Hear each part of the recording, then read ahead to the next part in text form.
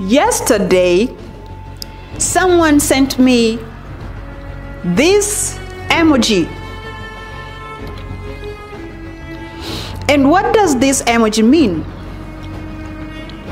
I asked this person who sent me this emoji what they were meaning by sending it to me. And he told me that it means appreciation. I decided to send the same emoji to my friend, and I asked my friend if she knew the meaning of the emoji, and she told me it means that you are angry. So I decided to search online, and I found the meaning totally different. It means kissing face with closed eyes. And this is the inspiration for this video.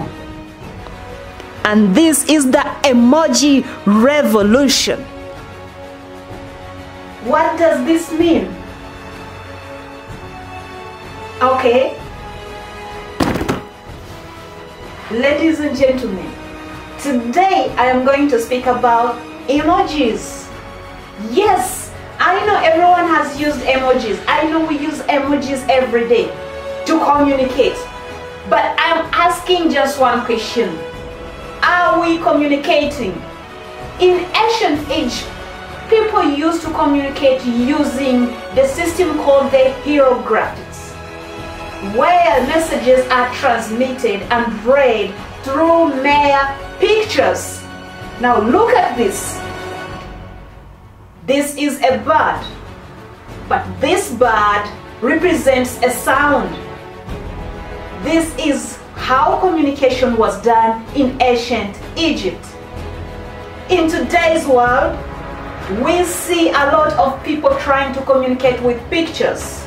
But the question I am posing today is if really there is communication in the use of emojis.